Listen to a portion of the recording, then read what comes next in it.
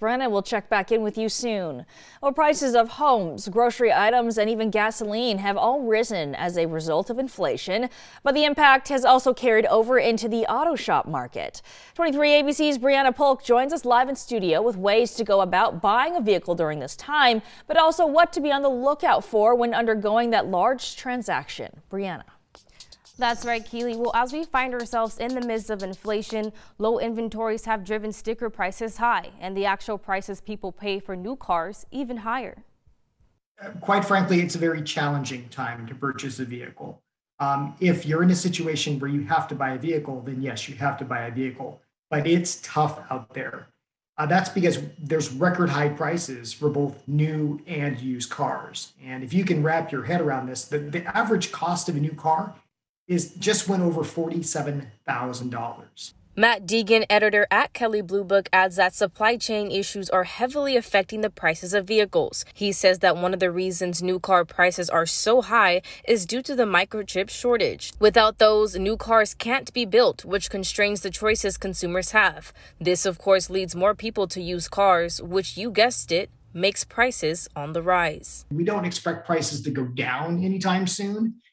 So just be aware that it's challenging. There's limited inventory, so you may not get the exact features you want, the exact color you want. Just be flexible. But be aware. Ethnic Media Service stated that car buyers can lose thousands of dollars if they're not careful in making the transaction, from misleading ads and deceptive sale pitches to the small print in the contract.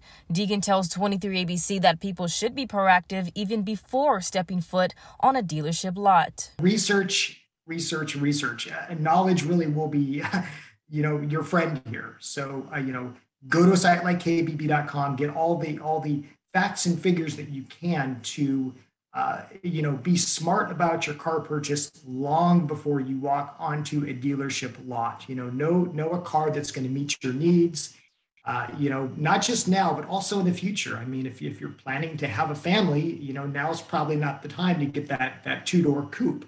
So kind of plan for not just now, but also the years ahead. Deegan adds that another way to get through the car purchasing process is simple, yet an important tactic all buyers should be mindful of. Budget. I mean, that we can't emphasize this enough, especially in these times where prices of gasoline are rising, prices of everything are rising. So keep all of that in mind and, try to spend below your limit.